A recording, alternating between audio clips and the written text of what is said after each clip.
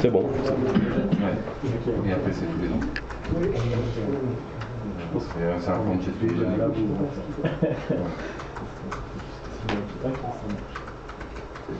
Super.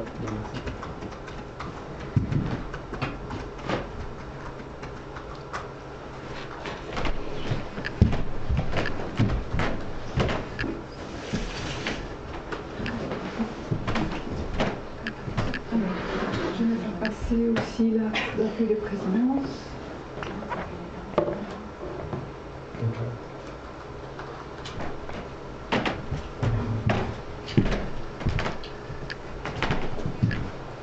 Okay, so hello, bienvenue, welcome to all. We are very happy to welcome you in Fribourg. And as an introduction, I will have a few words about our project and about what we aim to do during this workshop. First thing, you will notice that we are in Fribourg, beautiful medieval town with a flourishing university, and that's here that our ERC is based. And this ERC is in collaboration with the Swiss Museum of Games, which is a partner, and with the shed that is here with us and will chair this morning.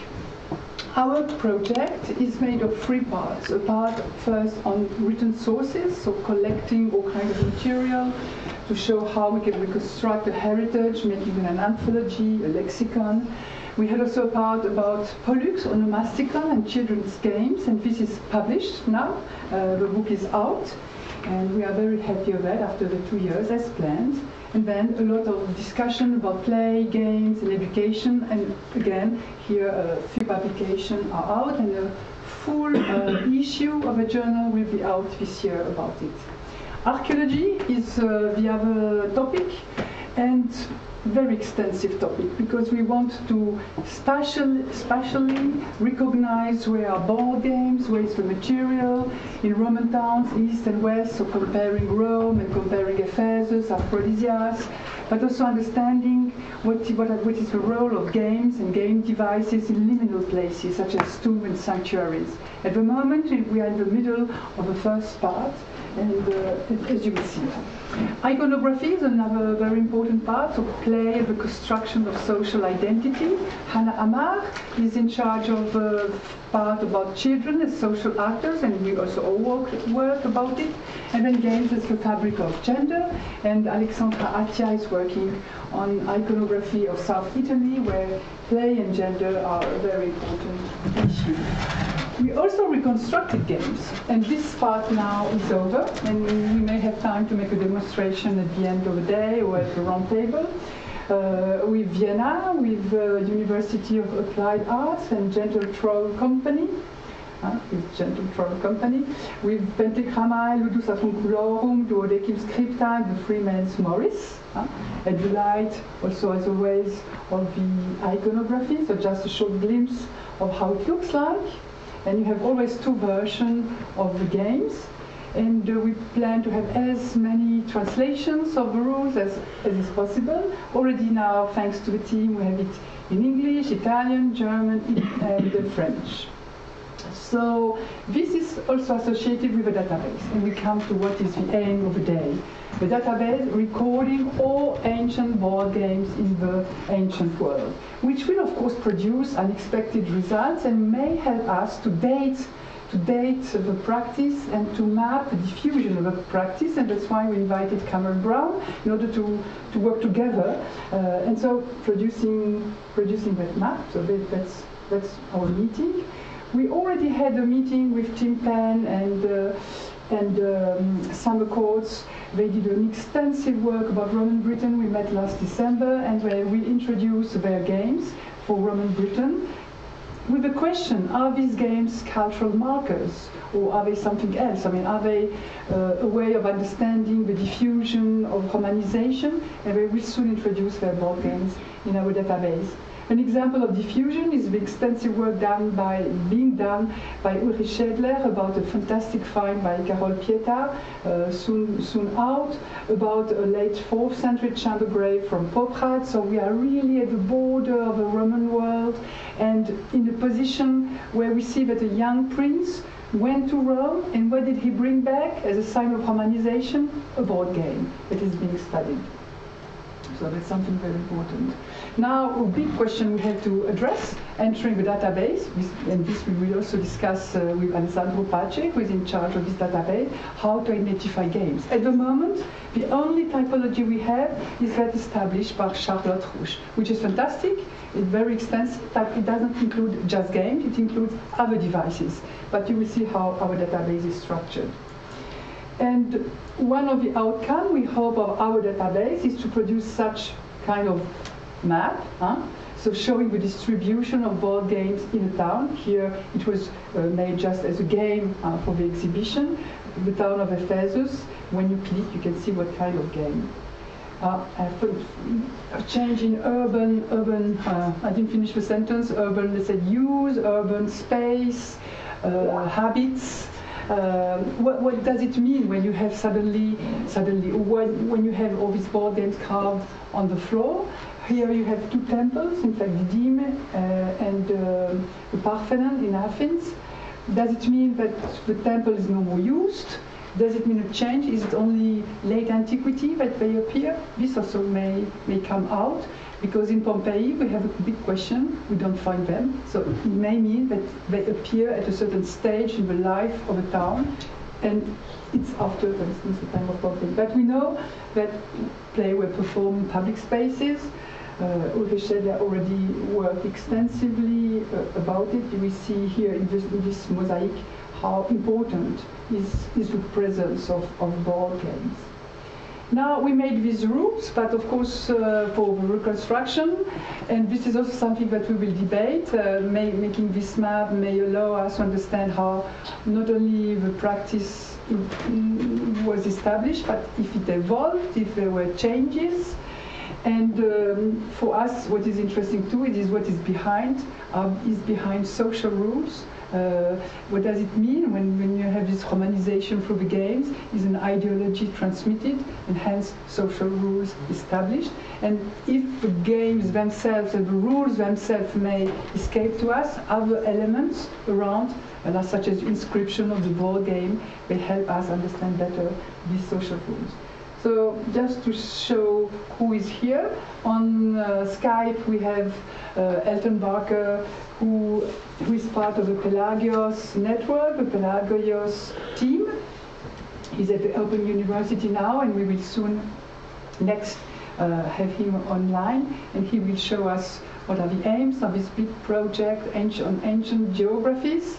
We're very happy also to welcome Cameron Brown with the Digital Ludi project, because we are very close, mapping traditional games, finding the ADN, the DNA of the stemata, as would say philologists, and map, of course, from Toulouse, with whom we have already many contacts, mapping ancient Polytheisms. So another topic, but also another problematic, but similar questions about cartography, and of course Locus, Ludi, and the Pompeii project. So how as a kind of case study, how can we do it? And we have also here Thomas Dagneau, who is part of our team, and a PhD student studying Roman Gaul and mapping Roman Gaul, and then will also benefit from all that we will find now. So I will not be too long, because we want to hear you all. And we are next trying to meet Elton Barker. According to a little noise, he must be there. So I try first to call him. Elton, well, I call him. And then we will connect to the PowerPoint. Hello, Elton. Hello, Véronique.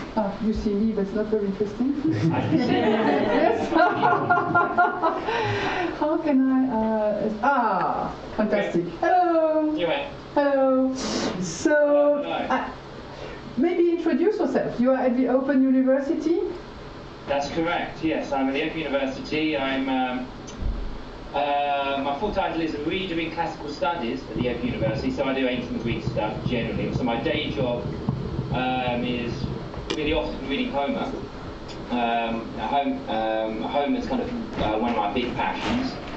But this other side of my job or interest has taken me into the world of digital classics, and specifically this idea of trying to explore the ancient geographies through digital methods, and connected to that this initiative called Plagios, which is about trying to connect online resources to do with place.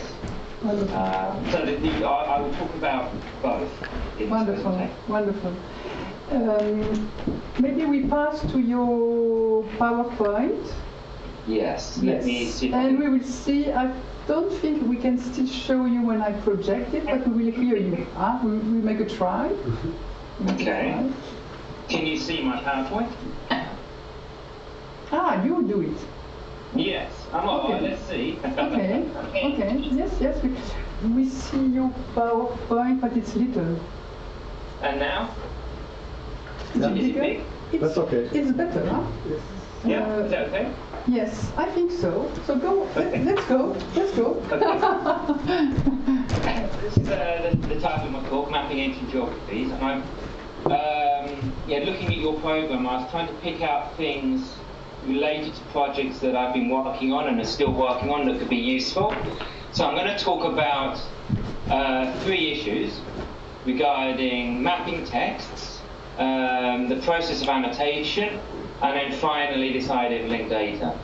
First of all, I thought it might be useful just as a kind of icebreaker, is to ask you in the room there, can you identify what this map is of? No. Anyone? Can anyone tell me what this map is representing? I don't think so. I still use a computer. I wanted to start with this slide because it gives reason for thinking why we might want to explore different geographic traditions other than our own, particularly those pre-Cartesian. So this is from the Book of Curiosities. It's an Arabic map, probably produced in Egypt in around 11th to 12th century AD, and those circles that you see around are annotations done within this platform of Repugita that I'm going to be showing you in a minute.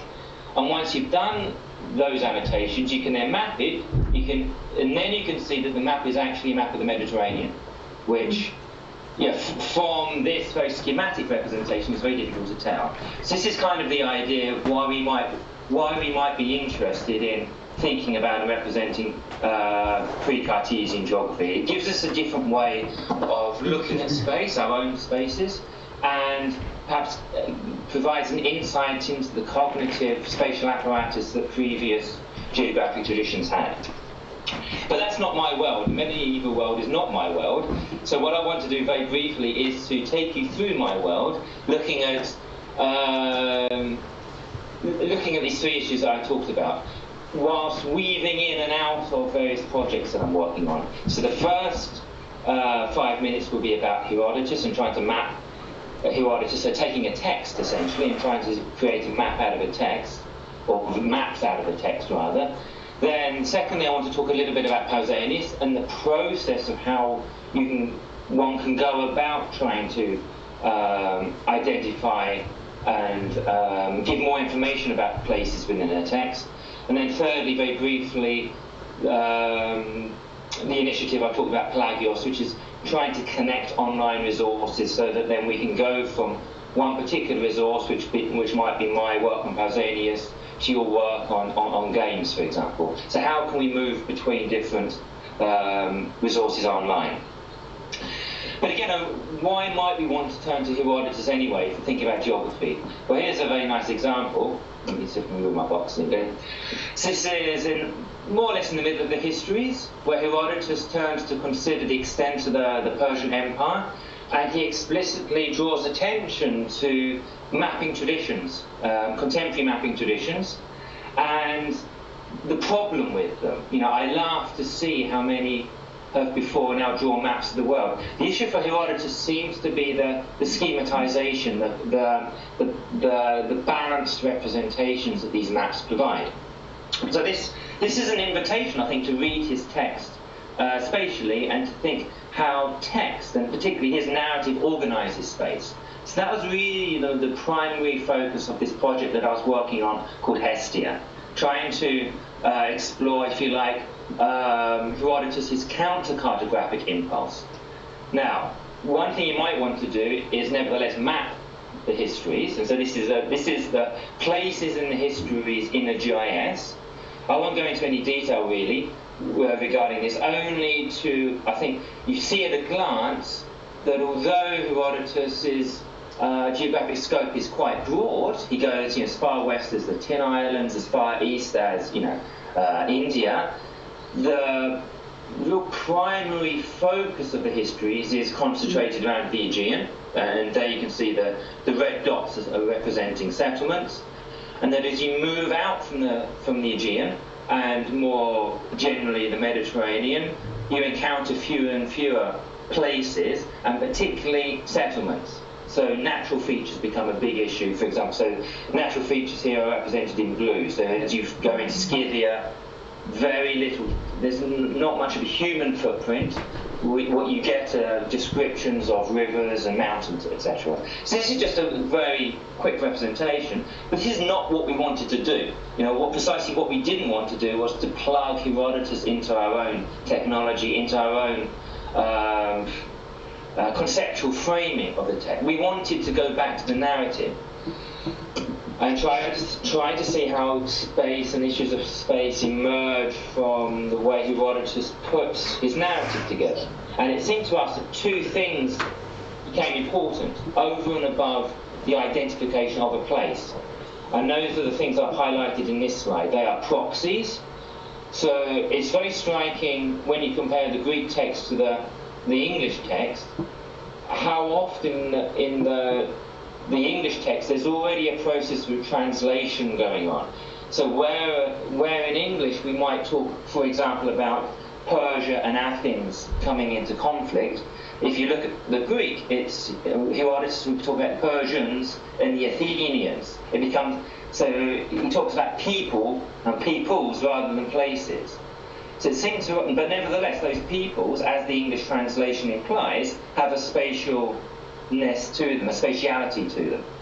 So it seemed to us that in addition to trying to identify places and place names, we should think about peoples and try to capture people information when they're represented places. And here, I just give an example of the beginning of Book 5, where the first place settlement that's mentioned is Corinthus, and yet before then, Herodotus talks about Darius being in Europe, the Persians whom Darius left behind in Europe. So there's an important spatial element to that. The Persians are occupying Europe, and we wanted to capture that.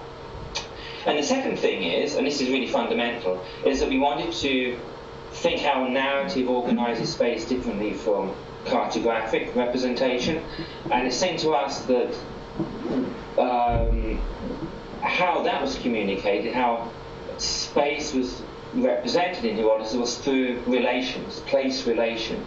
And here I give just another illustrative passage, how Herodotus will talk about Uneti on the Adriatic Sea.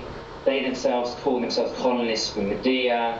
However that may be, the Liges who dwell inland of Massalia use the word Sigonai, perhaps the Cyprians use it for spears. So just in a couple of sentences, Herodotus crisscrosses back and forth across the Mediterranean.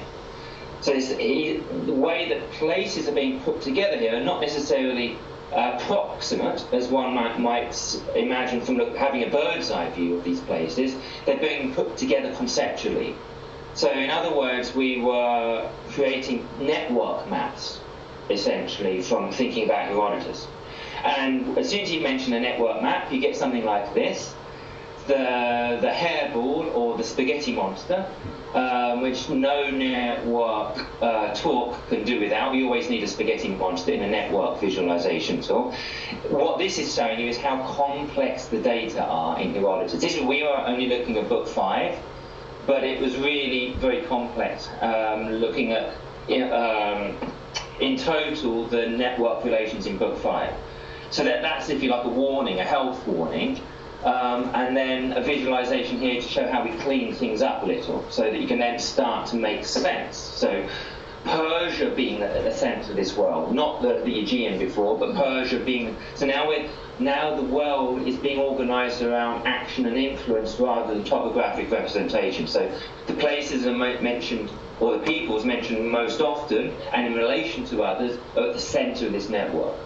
So now Persia becomes, if you like, the dominant force, and you see the relationships between Persia and Miletus, Athens and Sparta. So you start to get crystallizations or tessellations of relations. I'll leave it there regarding the Hestia project, but that's kind of where we were going. We're trying to think how narrative organises space differently. And now I want to kind of show things, if you like, in action. So all of that was done by hand. We had an Excel spreadsheet, we read through the Greek text, and we were just marking the relations between the places that we found. So just in an Excel spreadsheet.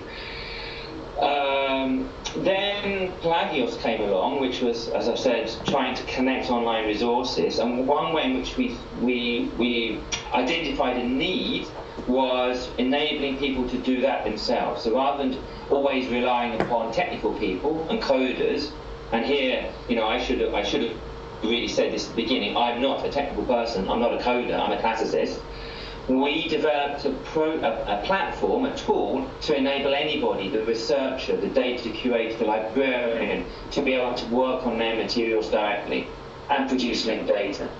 But Repogita, which is this platform, has become much more. And I just want to show you briefly how it works in relation to another project. This other project is, we've moved on from Herodotus, or I have at least, trying to, and I'm now working on Pausanias, which is essentially a text all about place and places and how you move through space. This is the beginning of Pausanias, and I just want to take you through what we're doing here and we now have this digital platform to work with to be able to enrich our reading of Pausanias. And we're enriching our reading of Pausanias through what are called annotations, essentially just making notes on the text directly. And in particular, we're interested in places. And it's a two-step process when you're working in Repogita, and you've got a text like this. You first of all identify a character string in the text that you identify as a place. So here I've identified the Sunium promontory. I understand that that's a place. I highlight that, and then the second step is Repogita gives you a pop-up box, and it gives you a list of places on a map using gazetteers, so basically databases of places, and then I align my place in my document to this authority file, to the gazetteer. So here I've done that, so you've got the pop-up box, I've highlighted the Sunium promontory here, I've aligned it to this gazetteer entry from Topper's text, and I've also put a couple of tags in. The tags could be useful for disambiguating between different kinds of place, settlements, for example, from physical features, etc. And then I press OK. What I've done there, I've then annotated a place, and if you're interested in this, if you're going to publish your data openly, because I'm using gazetteers with these disambiguating numbers, basically a uniform resource identifier, URI, you are also producing linked data. So as well as annotating the text for place information, I'm also producing a text that can then be discovered more readily online and that can then be connected to other resources. But there's much more here, and it gets complicated, and this slide shows you why it's difficult to rely upon automated methods. Because as you're reading, I'm using the English translation just for convenience, but as you're reading this is the third line. Pausanias says, for fortification was built on it. The it refers to the island of Petropolis. Now, if you're doing data mining, automated matching, the computer's not going to recognise it as a place. A human reader recognises it as a place, and what kind of place. So I've identified it as a place, and I've made the alignment to this Petropolis island from the previous clause. It gets more complicated because, as you saw from the Hestia Herodotus project, You might also want to think about people representing places. So in Repugito, I can mark Patroclus as a person, because he's a person, but he's also representing a place. He's representing, in this instance, the land of Egypt. And there's an important, again, spatial element here to what Pausanias is describing, a conflict between the Egyptians and the Macedonians fought over in Athens. So I've marked this character string both as a person, also as a place, and I've put in the tags proxy. So you can then, at the end of the process, you can then identify all of those people who have represented places. But you can also mark other entities. So I've got just a couple more minutes. So you can not only mark places, but also mark other entities. So here you might want to mark focalization, for example. So I've marked this whole sentence here. When you have rounded the promontory and you see a harbour, I've marked that whole sentence as focalization of the second person in Pausanias. And again, this might be something important for you, not only to identify all of those places where the second person is used in Pausanias, but maybe how places are described differently according to different focalizations. So maybe, for example, the Athenians focalize space differently from the Spartans, or from when Pausanias is talking directly to his reader. So that's one event you can mark. You've also seen you can also mark people. I showed you that before. You can also mark movement through time. So this is another place mentioned here, Laurium. Further on is Laurium. What Pausanias is doing here, and for anyone who knows anything about Pausanias, this is kind of indicative of his work. He moves through space in a hodological fashion, as if you're moving through a route. And we wanted to capture those moments. So here we've used the tag, the third tag here, to mark Pausanias as if he's moving through the space. So that way, again, we'll be able to bring up all of those instances where he's moving through the space and have a kind of a visualization, potentially, of him moving through those spaces. And why that's important is because, as well as moving through space, Pausanias moves through time. And we've already briefly saw that before when I was talking about sort of marking it with the island of Patroclus, and Patroclus being a place as well as a person. That whole clause is actually movement through time. So Pausanias isn't talking about the here and now, he's talking about a previous time. And again, it's going to be very important for us in our analysis of space to be able to identify and disambiguate those different movements in time as well. Again, with a view, with the hypothesis that different periods of time will represent space differently. That's kind of what we want to explore. So I've marked this as Hellenistic time, and we can debate our categories, and I think they are open for debate. But nevertheless, we wanted to give this sense of a kind of a period that will be familiar for his readership. And lastly, you can also not only mark entities, but you can also mark relations. So that was that thing that we had to do by hand in the Hestia project.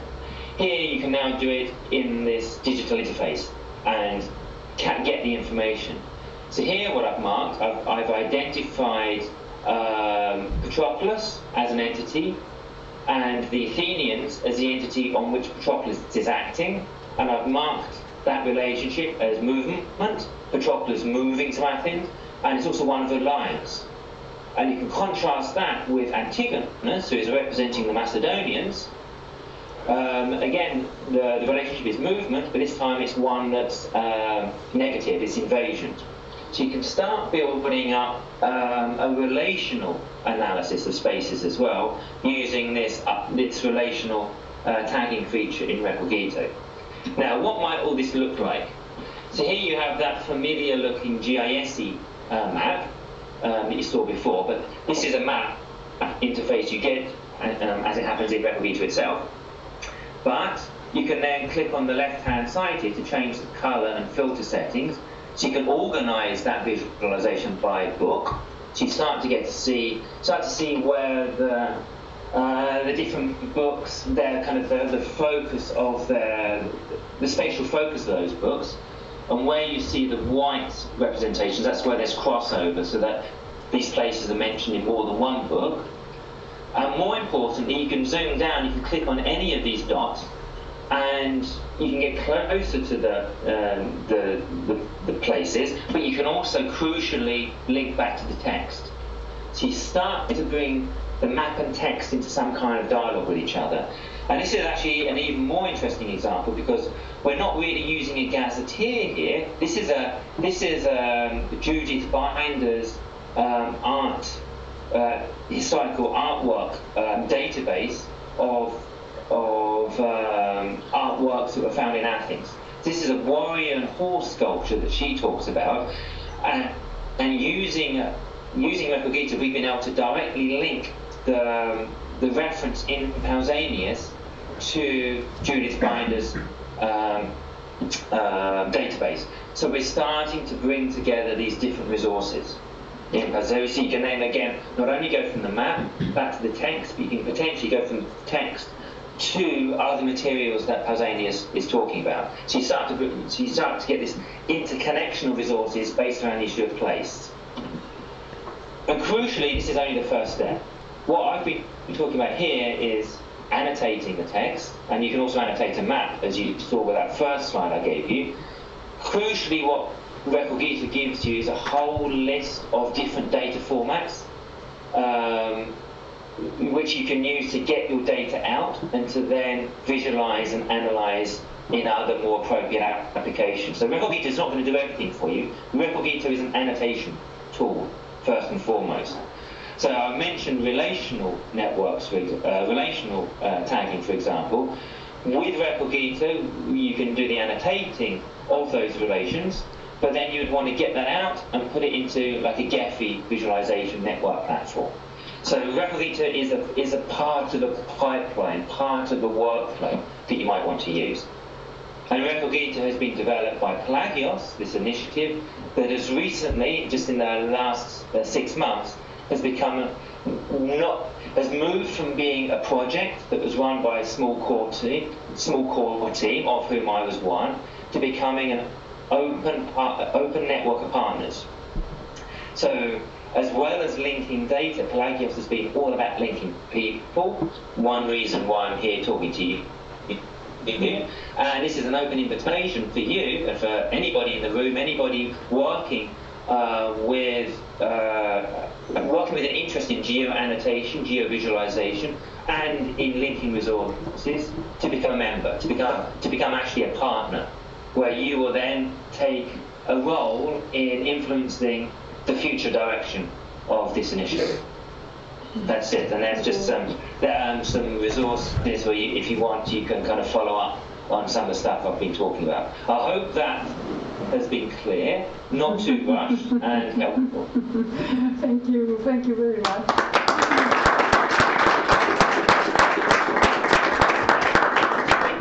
If there's time, or if you want to move on, that's absolutely fine. Yes, I think we will move on with Cameron. Why and Ulrich Schädler now will share the session and will introduce him. I think even if I take this out, we can pursue. Do you hear me?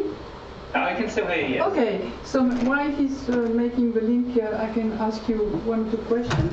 One point is, if I understood you, so we could become partner and have links with our Ludus database, for instance, to your database.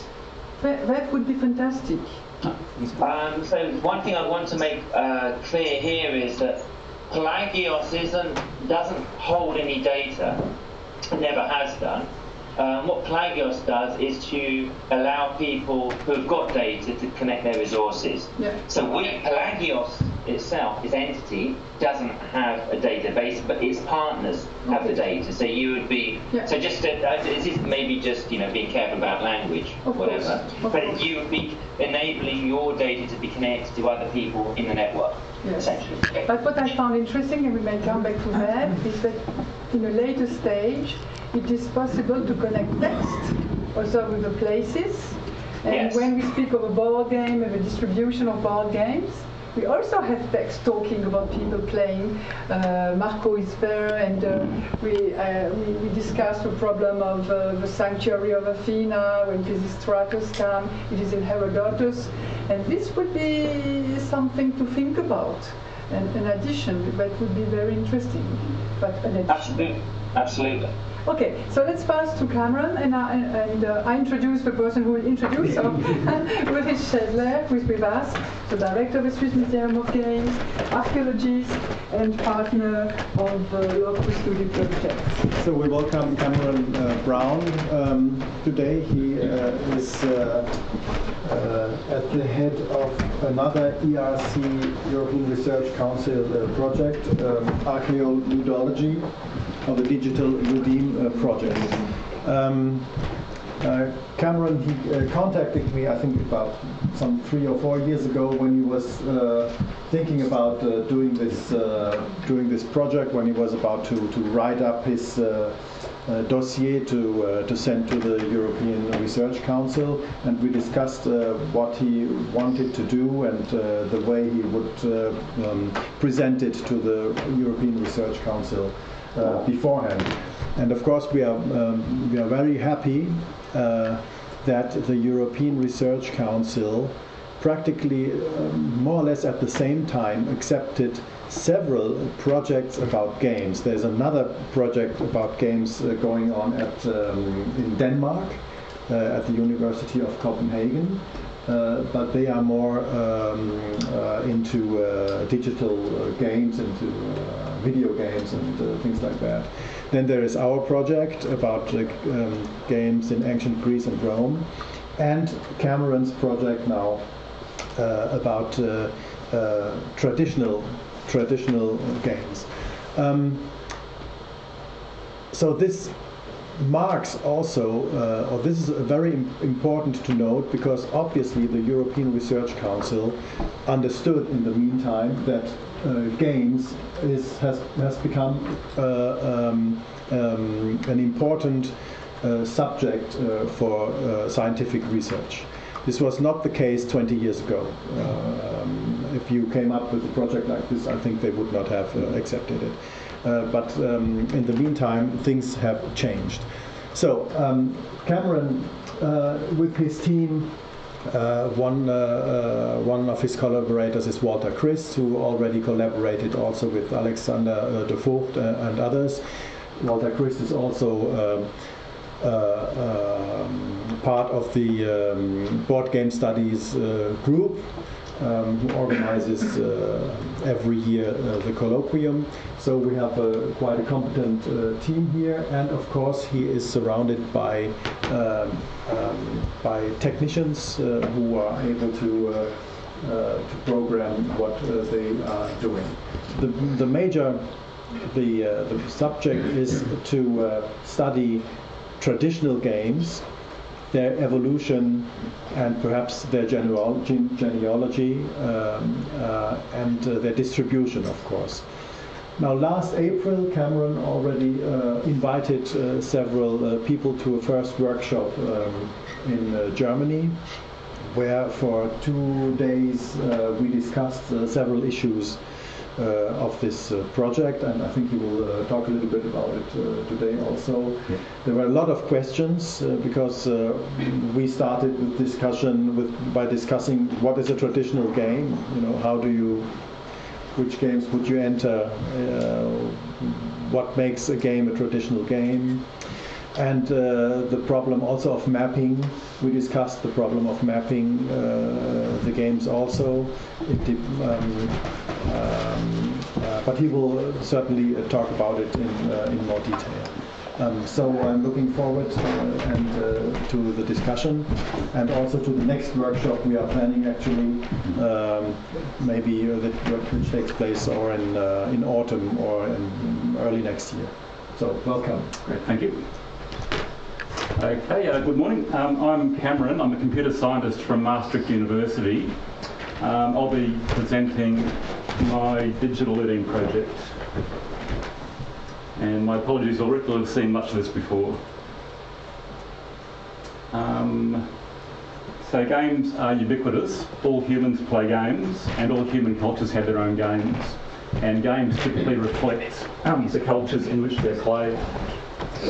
Games potentially offer us a window of insight onto our cultural past, but the problem is that the rule sets for ancient games were rarely recorded. Games have typically been passed on by oral tradition, which on the plus side means that we do have a huge variety of games today, but on the downside it means that we know very little about how those games were actually played. Games are cultural artefacts that provide touch points between cultures, and one use of games is as evidence of cultural contact. For example, here we have two games. On the left we have a game played in ancient Mexico called Patrimony, and on the right is a traditional game from India. And you can see that the boards are strikingly similar. They're both in this cross shape, they're played in a track around the arms, and both games have special cells marked towards the end of the arms. So it seems very unlikely that two such different cultures would come up with the same game board independently. So in 1879, this was seen as evidence of early pre-Columbian culture contact between these two cultures. But 70 years later, this was disputed by Erasmus as being coincidence. The idea that there are only so many game boards that can be designed, so inevitably there would be some coincidental reinvention of the same boards. Now, 70 years later, we're none the wiser, and the aim of my project is to hopefully provide some insight into these sorts of problems. So we have a lot of archaeological evidence of games throughout history and from around the world, dating back about 5,500 years. So these provide clues which we can make reconstructions, but reconstruction is still a very subjective endeavour and quite unreliable. So the aim of this project is to help make better reconstructions and a better understanding of how games developed throughout history. The project is funded by the European Research Commission. It's a 5-year project, and it's essentially a computational study of the world's traditional games. We treat games as mathematical entities, so we used a quantitative and evidence-based approach. The objectives of the project are to model the full range of traditional strategy games in a single playable database so they can be compared. We want to reconstruct missing knowledge about ancient games more reliably, and we want to map the spread of games throughout history. So the ultimate aim is to improve our understanding of traditional games using the available evidence and modern AI techniques. The team mostly consists of computer scientists, myself, Eric, Matthew and Dennis, and we've recently been joined by Walter Christ. He's an anthropologist and archaeologist specialising in the dispersal of games, and Walter's role is to help us identify the important games, to identify the evidence we need, and to make sure we get the right evidence and that we interpret it correctly. The scope of games we're looking at are traditional games of strategy. It's hard to define exactly what traditional means in this context, but we're working with the definition that the game has no proprietary owner, it has some historical longevity, and it has some connection with the local culture. And a game is deemed to be a game of strategy if it rewards mental skill over physical skill, and in which good decisions beat bad decisions. This will mostly be board games, but will also include some tile games, card games, dice games, and so on. And the ultimate aim of the project is to model the 1,000 most important traditional games throughout history. So these are games that can be documented, located and dated, and games that have some impact on the evolutionary record. There'll be non-strategy games that are important, such as snakes and ladders, that will be included because they have some impact on the evolutionary record.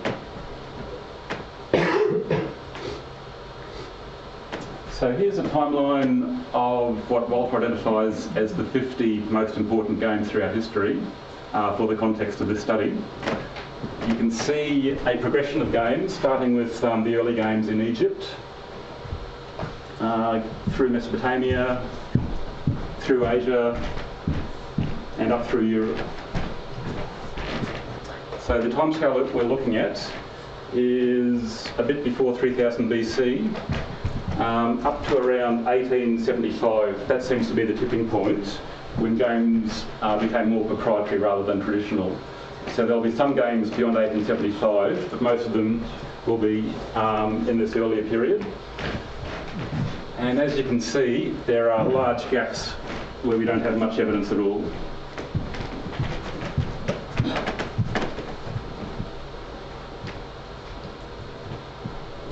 So the physical evidence that we have of the boards and so on, they provide the tangible cultural heritage that we're dealing with. And in this project, we'll be trying to develop the intangible cultural heritage in terms of the rules and the social and cultural context. The aim being to restore this information as much as we can and to preserve it. The available evidence that we're dealing with, if we look back at the earliest known board games, these are Mihen and Senet from Egypt. Mihen at the top, no rules have ever been found for this game. We have the boards and the pieces, but nobody really knows how this game was played. As for Senet, we have hundreds of complete sets that have been found. This example was found in Tutankhamun's tomb, but again we have no rules from the original players for how these games were played. And the only clues we have for these games are from hieroglyphic art. With Senet, we often see hieroglyphic art with two players and showing different starting positions and different piece types. So we can assume there were two types of pieces, and the board has several special symbols on it, but depending on the region, these will often be different. There'll be a different number of special symbols, there'll be different symbols in different locations, so it's hard to tell how these symbols actually work within the game. And we currently have about a dozen plausible reconstructions of Senet. The oldest known rule sets we have come from these Sumerian clay tablets from 177 BC. The tablet at the top was one of about 130,000 catalogued in the British Museum, and these aren't large stone tablets that are about the size of your palm with very small writing, very difficult to read. The tablet at the bottom was actually destroyed in the 1940s when the Parisian photographer's studio was bombed, but luckily a photograph survived. And somehow Irving Finkel, a curator at the British Museum, put these two together and recognised that these described the rules of an ancient game. The game was 20 squares, and the rules have been applied to an earlier game, which is the ancestor of 20 squares, called the Royal Game of Ur. This game was first played in Mesopotamia in 2600, but notice that there are large gaps in the timeline. The game was played 2,000 years before the tablets were written, and the tablets were reconstructed about 2,000 years later. So even though we have the rules for this game, there's still some interpretation, and it's not entirely certain which playing track the game was played on.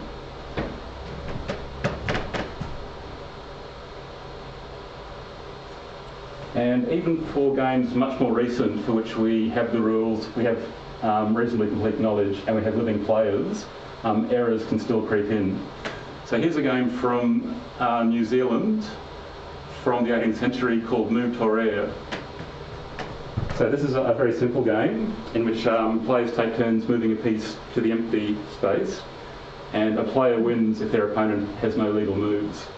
Now there's a critical rule in this game that you can only move a piece that is adjacent to an enemy piece. So a game might progress like this. Unfortunately, at least two historical records omit this rule, and allow any piece to be moved. So what happens in this case is the first player wins on first move, game over. So this obviously isn't how the game was played, and the simplest analysis would show that. Here's a game tree expansion. This is the complete game tree for this game. It's very simple, and these dotted lines show that with the wrong rule set, the game ends after one move. So the point is that even though we have reasonably complete knowledge about this game, these sorts of errors still occur quite frequently. There's also the problem of invented traditions. Here's a game from Aboriginal Australia which has been marketed as a traditional game from the tribe it was played in. However, this game is identical to a European game called Small Merrills. And it's obviously a clear outlier, as no other strategy board game occurs in Australian Aboriginal culture. And this game has actually been traced to either Afghani camel herders who brought the game in from Asia, or a German missionary who used to play games with the tribe. And another case I'm very interested in is a game called Surakarta. It's named after the traditional Javanese capital and is often described as the national game of Java, but no one can find anybody in Java who knows the game. And it's possible that this game was invented by Ravensburger, a German game company, in 1972. And I have recently met an Indonesian student who's doing a project with me who thinks his grandfather might know this game. So I'll be very interested to see what he finds out. So we have a lot of evidence, but it's incomplete and unreliable. And the approach we're taking is to quantify this evidence where possible, to digitise it and encode it in a single consistent format, to establish the historical and cultural context, and then to find relationships between the data. So we're treating games as structures of ludemes. Ludemes are game memes, which are units of game-related information. They're essentially the building blocks or the DNA of games. So they encapsulate the key concepts of games.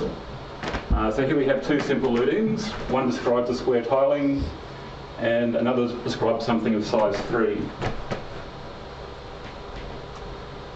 We can put these into a larger structure, which is still a ludeme. So we now have a board for square tiling, size 3. And here we have an even larger structure. This is also a ludeme describing a complete game. We have 2 players, square board, size 3. Players move their own piece to an empty cell, and they win with 3 in a row. And does anybody recognise this game? Tic-tac-toe. Yep, this is tic-tac-toe. So a benefit of using this approach is it describes games in very simple concepts that most people recognise, and it's a very simple and flexible way to describe games. On the other hand, this is the game description language that's typically used in academic game studies. This is the same game, tic-tac-toe, described in the GDL. It's been the academic standard for the last 15 years, but I really don't think this is a good way to describe games. It's essentially the programmer's view of a game. These are the instructions for updating the game state directly. So what we lack is we don't have the game concepts. They're very much sort of embedded in the code. So by comparison, here we have the 2 games side by side. Just say we want to change the size of the board. In the ludemic approach, we just change this parameter. But in GDL, we'd have to rewrite all this code for the new board type. Similarly, if we want to change the tiling from square to hexagonal, we just change this parameter. But with GDL, we'd have to rewrite the code again to show the new board geometry. And if we wanted to change the ending rule from a line of 3 to a player winning if they have no moves, again, it's just a new ludeme. Whereas in GDL, we'd have to rewrite half the code. So the Ludi approach, it describes games in very simple conceptual units, and this is how game designers think about games when they design games. And I think this is the only way that we can realistically define the full range of games that we need for this study. We've implemented about 400 Ludims so far, and I think around 600 should be sufficient. So there aren't actually that many Ludims. What you find is any game will typically have the same basic rules, the same basic Ludims, just used in different combinations.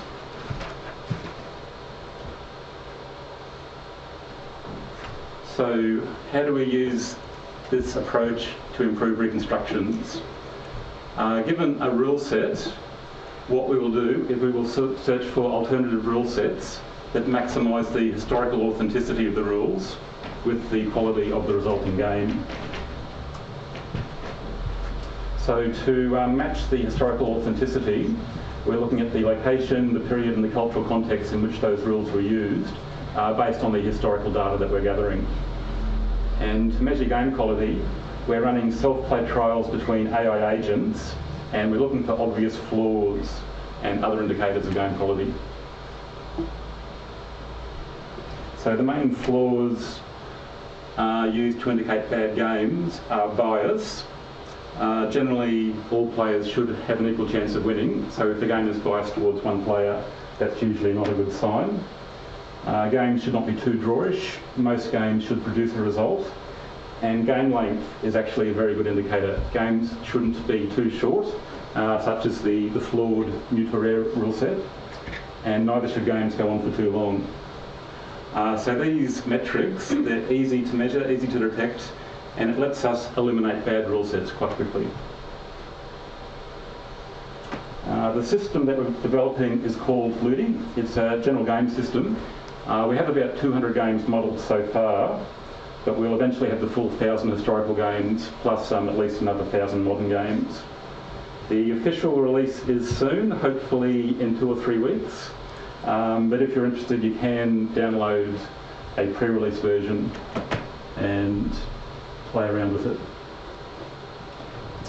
Here's an example of how we might apply Ludi. This is an ancient game, Nefertafel, or Viking chess, played in Scandinavia from 800 AD. Again, the original rule set for this game has never been found. The first record we have of the rules for this game when Linnaeus saw the related game of tableau being played, and he notated the rules in Latin. Unfortunately, it wasn't a very systematic description, it was just a flow of consciousness sort of description. And when this was translated into English, a problem crept in. So the game was translated into English 1811. Then a century later, this translated rule set appeared in Murray's History of Chess. It became the de facto rule set, but it contained a critical error. Smith made this bad translation of the phrase, likewise the king. So the way he translated this phrase, the original phrase was likewise the king, which meant that the king was captured the same as the men were captured, being flanked on 2 sides by enemy pieces. But Smith's translation was except the king. So in this case, the king had to be surrounded on all 4 sides. This made the king very hard to capture and biased the game towards the king's side. So here's Ludi, and here's Nefertafel. In this game, the pieces slide along lines, they move as rooks, and if a man flanks another man on 2 sides, that man is captured, whereas the king has to be flanked on all 4 sides.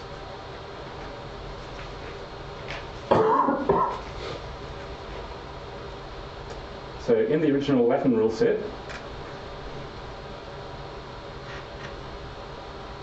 what we see is a reasonably fair game. So what you're seeing here is 2 AI agents playing the game with 3 seconds thinking time per move. The arrows indicate pardon me. The arrows indicate the AI's thought processes for that piece, where the colour of the arrow indicates whether it thinks it's a strong move or a weak move.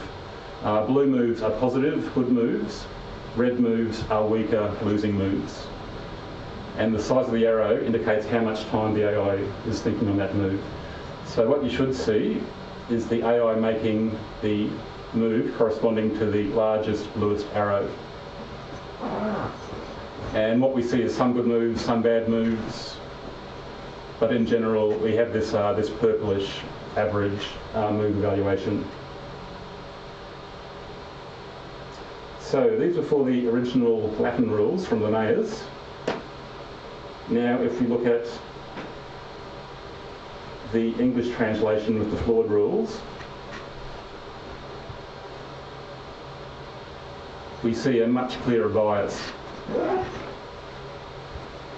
So from the very first move, the attacking side, the black pieces, estimate that they will lose this game, and the white pieces estimate they will win the game.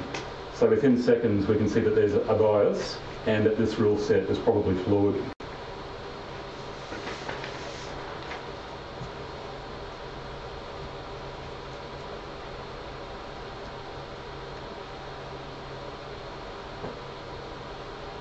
So the range of complexity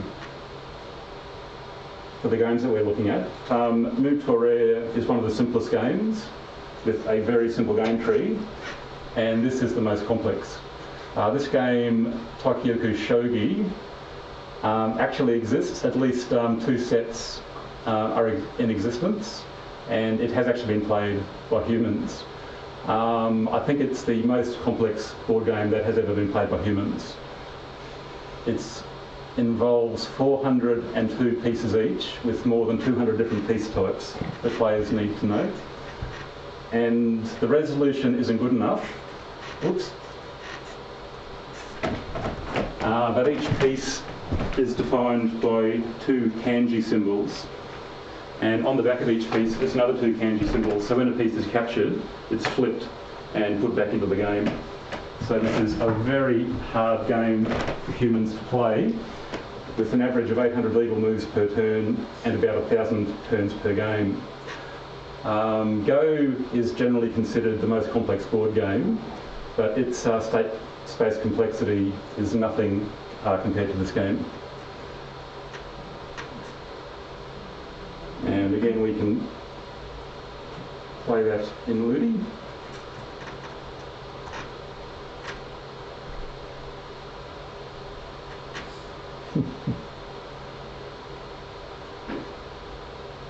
And I think this shows the benefit of the Ludemic approach.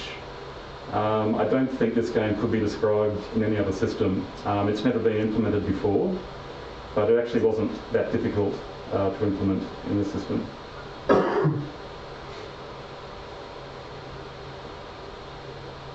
And what you are seeing isn't much better than random play.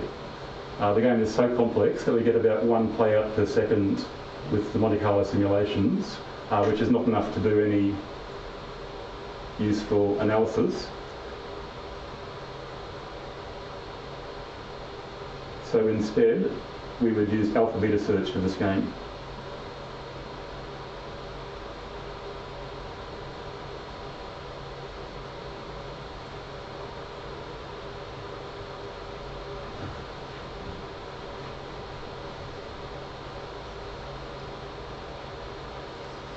And again, the game is so complex that we're only getting search depths of 1 or 2 ply, which would normally be very weak. But this game is so complex that I think this AI would beat any human player. This would be very difficult to beat.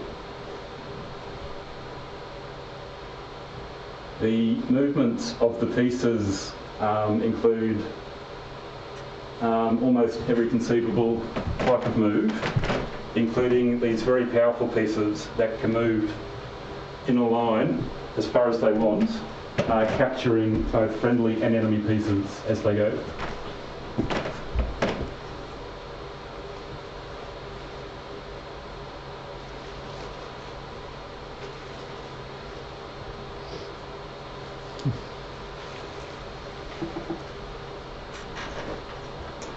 So here's the project plan. We're approaching the 2-year mark. So we're just about to release the Ludi system, and we'll continue adding Ludings as needed, and we'll continue developing the game database.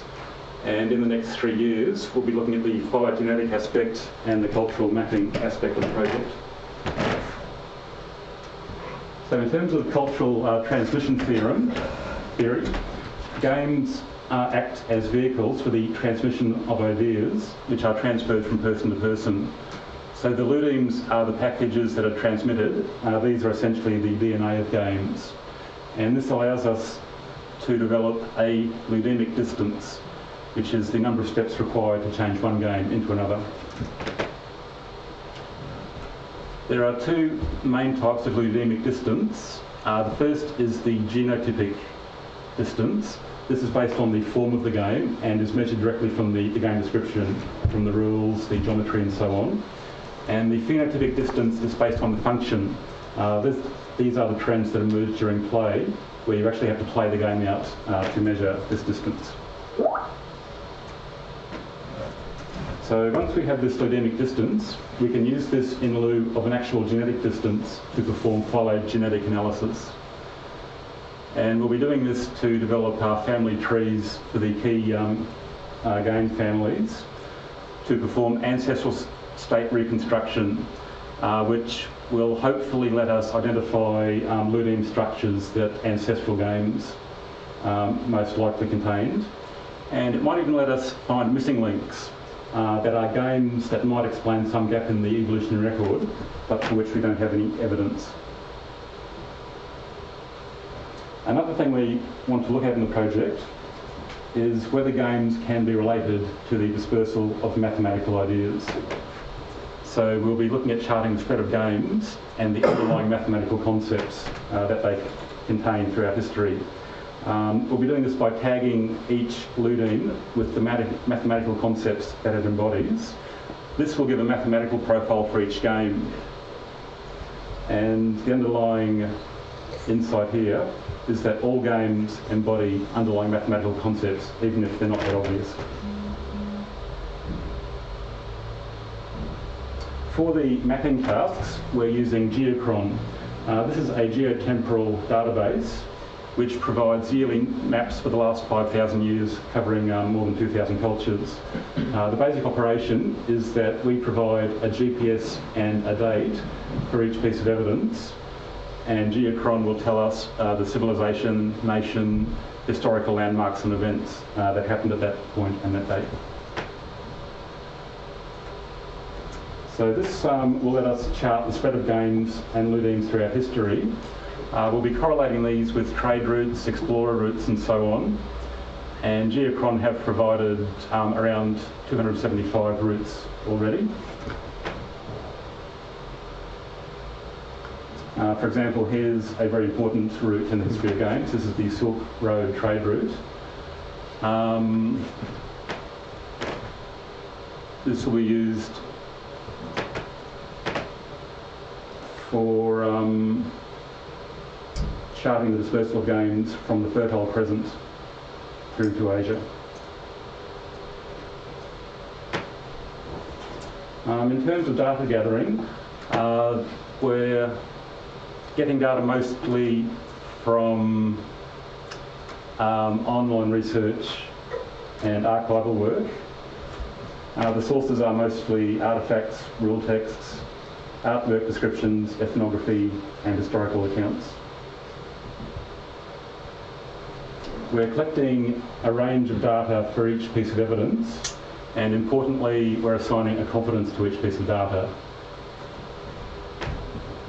So this will be used. So so we can get a probabilistic model of how accurate our reconstructions are likely to be. This is the format that we're storing the data in.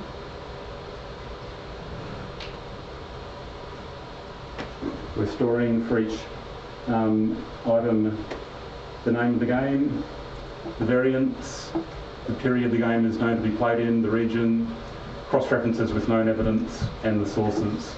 And again, we're assigning a confidence to each piece of data.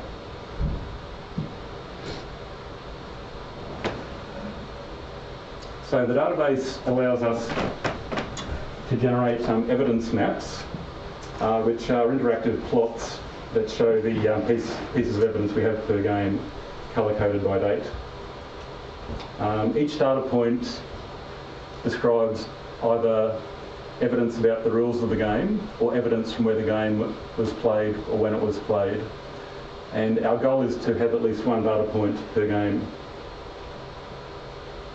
So each data point is based on an artefact, a piece of artwork, a historical text, literary allusion or ethnographic description.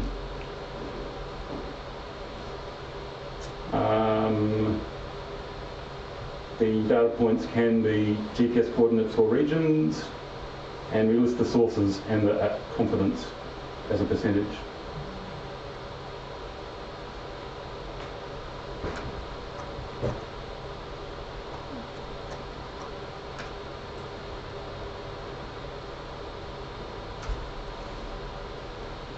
So here's our game database. We have about 440 games so far, and we've implemented rule sets for about half of them. Here's the game 20 Squares. We have 106 pieces of evidence for this game.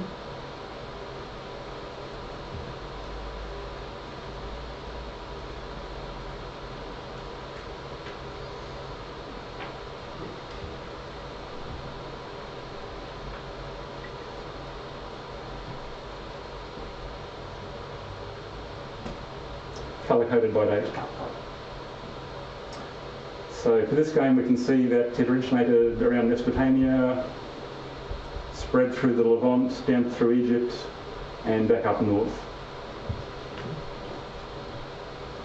Pardon me.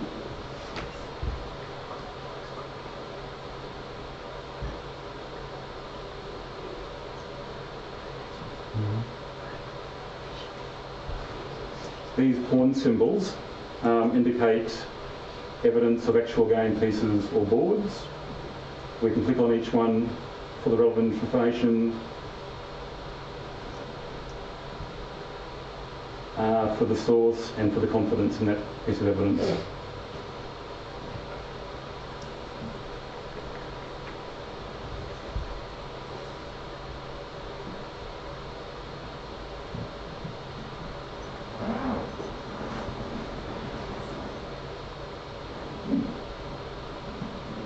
Senate is the game we have the most evidence for.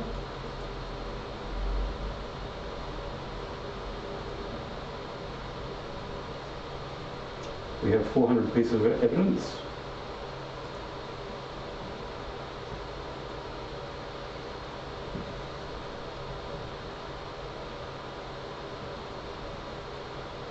Mostly localised in Egypt and Cyprus. And here are some different types of evidence. This indicates the evidence is artwork. This is actual archaeological evidence of pieces or boards. And this is archival evidence.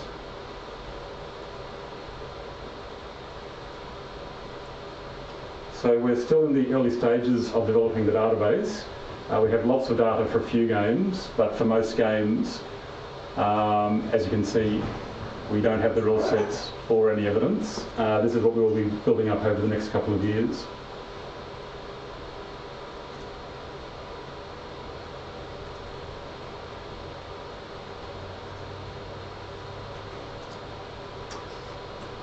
And Another outcome of the project will be to establish a new field of research called digital archaeoludology. On the one hand, we have traditional game studies with a wealth of historical analysis, but typically very little mathematical analysis of the games. And on the other hand, there's a lot of research currently being done in game AI, but this is all mathematical research with very little respect for the historical context. So the aim of digital archaeoludology is to bridge the gap between these two research fields.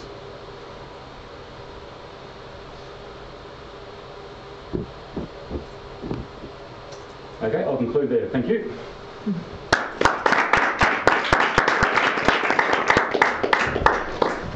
Thank you for this overview and presentation of some of the first results of the project. So we have some time now for a discussion. Are we still connected with Yes, then we can ask questions or whatever, and we manage somehow. We manage.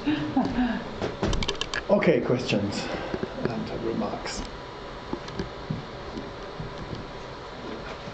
So first, thank you very much for coming. It's very important that we meet and change about our common results. And we will talk with Ulrich as well as with Antoine how informatically we could somehow relate our results, because we're also producing a map, and somehow it would be really a great benefit if it could fit somehow. But this we must discuss informatically how it works, maybe behind the scene, but it would be really a great benefit. Okay.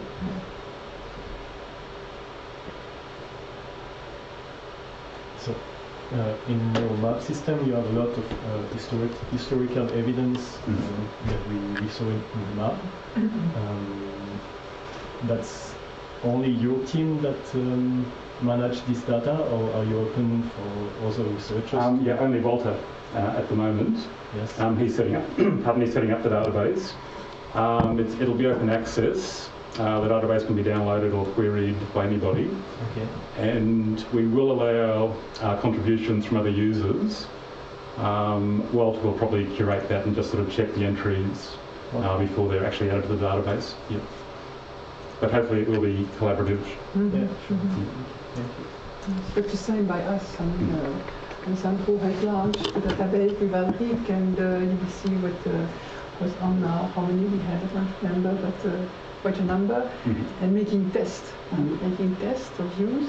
And again, it will be open access, but really it will be interesting to see how it could go. And the kind of map you produce are geographical maps. Yep. Yes. Yeah, we still haven't decided what the final visualizations will be. Yeah. Somehow we want to show the games and the Ludines spreading geographically throughout history. Yeah.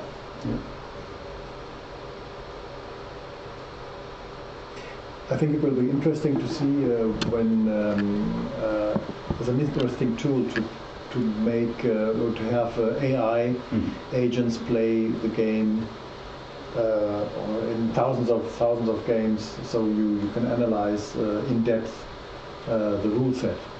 And I think this is quite an important tool we have now to test reconstructions of rules already, and to see also, for example, for the famous Surakarta case, whether or not the rules fit into the cultural context in Indonesia.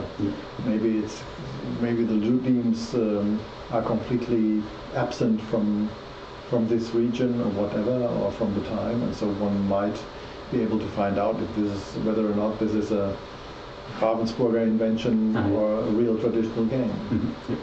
Yeah, hopefully it should be a useful tool.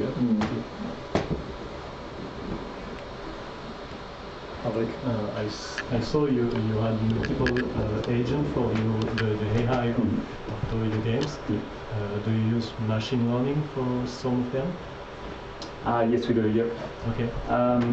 The most general agent is based on Monte Carlo playouts. Okay. So you don't actually need any knowledge of the game, you can just play the game out and use the results to fine-tune it. But like for the giant shogi, the playouts are so slow that those approaches don't work. So we have to fall back to traditional alpha beta search, for which you need to know some knowledge about the game. So we use machine learning to fine-tune the weights for the heuristics, the material count, mobility, proximity to goal, those sort of measurements. Okay. We're also learning features.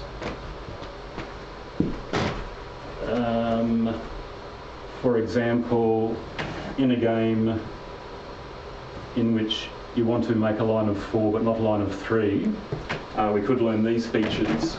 So if we see this pattern, we want to play here, but we don't want to make a line of 3. So if we see this pattern, we don't want to play here or here. And these give some insight into the strategy for playing the game. And I think this might be a way to automatically extract strategies from a game so we can explain them in human comprehensible terms. So that's another side benefit of the machine learning. Okay. Thank you. Okay.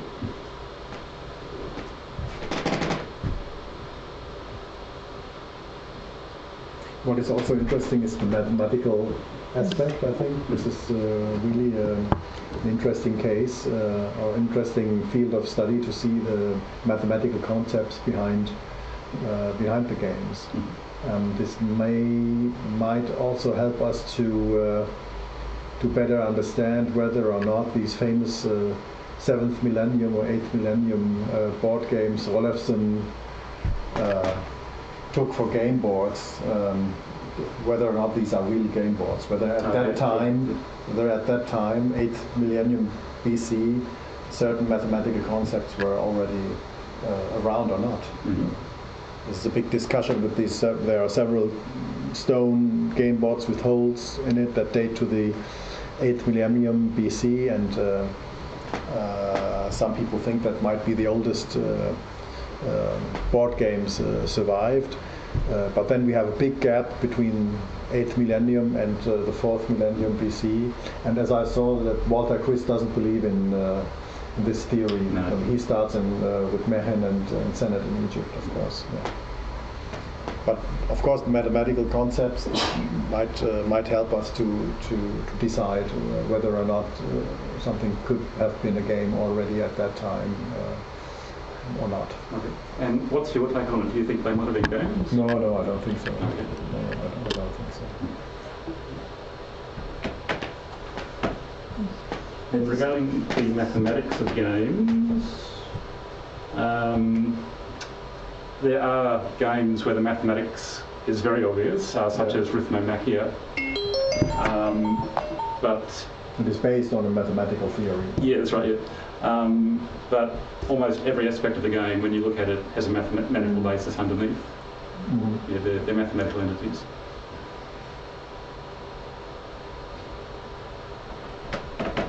And what about the use of boards as abaci? What about the use of boards as abaci to calculate?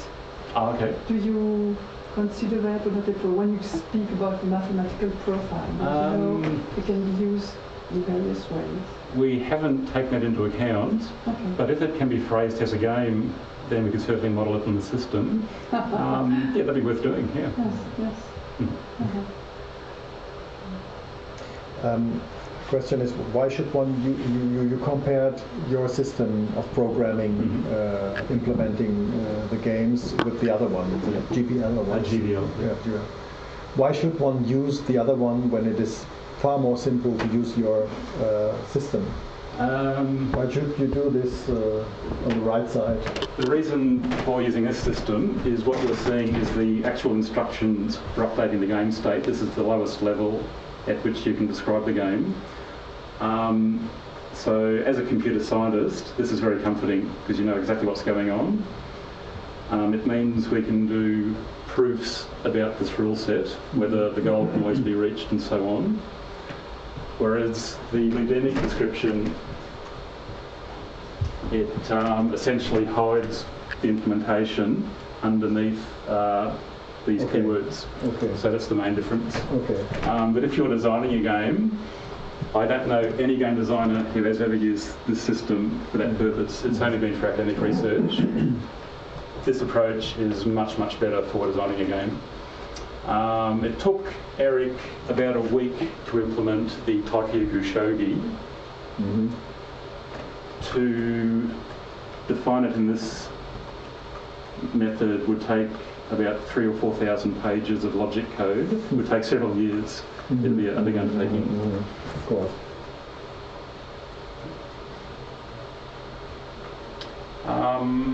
I think research interest in this approach has pretty much dried up now. Mm-hmm. So I'm hoping that researchers will take note of the Ludi approach from now on. Yeah. Of course, this giant shogi version is quite an interesting case to study. But is this a traditional? Is this a traditional game? Well, 2 sets exist in museums in Japan. Yeah. It has been played. It wasn't played widely. It might just even be like a theoretical game that someone devised just to show how far games could be taken. Mm-hmm. Yeah. Certainly not very popular. No. About this game, is your system able to calculate how many times it will take to play this game? How many time you need to play this game? Is the system able to evaluate the for what purpose? Sorry? If this game is played, Yep. How long it would take? How long will it take? Is it able to? Yeah, we can do random playouts, but they can be quite misleading. Yeah. Intelligent playouts also, it depends what level the AI is at. But yes, we can play the game out and do some analysis on it.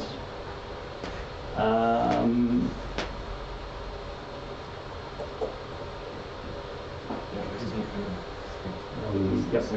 So this takes 30 seconds, but what it's doing, it's playing a number of random playouts and measuring characteristics like number of moves, average game length and so on. And then it gives an estimate of the game tree complexity, which is the number of decisions that players need to explore to play the game. So this will just take a few seconds.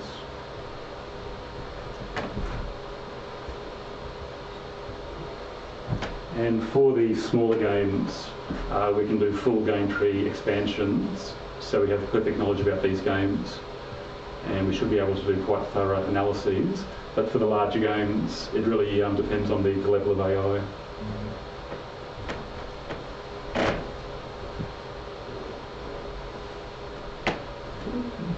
It's a very unusual element. It is as a matter of fact, it is interesting to include the game in a project like this, since it bears some very unusual elements that are hard to find in other games. For example, a piece that can capture own pieces on its way and can capture more than one piece on its way. This is rather unusual. It's difficult to find another game with this kind of I think element. they systematically tried to find every combination of rules a piece could make. Yeah.